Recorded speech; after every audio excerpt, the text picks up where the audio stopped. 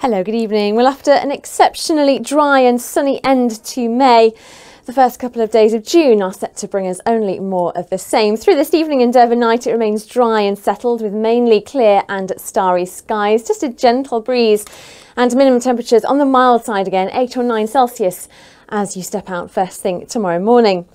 So for the first day of June, it brings us the start of meteorological summer. It's another dry and fine day. I think plenty of sunshine in the morning, but a partial build-up of cloud into tomorrow afternoon, though it still should be quite bright with some sunny spells around as well. Feeling warm again, temperatures reaching the mid-20s with a gentle to moderate northeasterly breeze. It's then another sunny and warm day to come on Tuesday, then a change to something cooler with a chance of some patchy rain by Wednesday.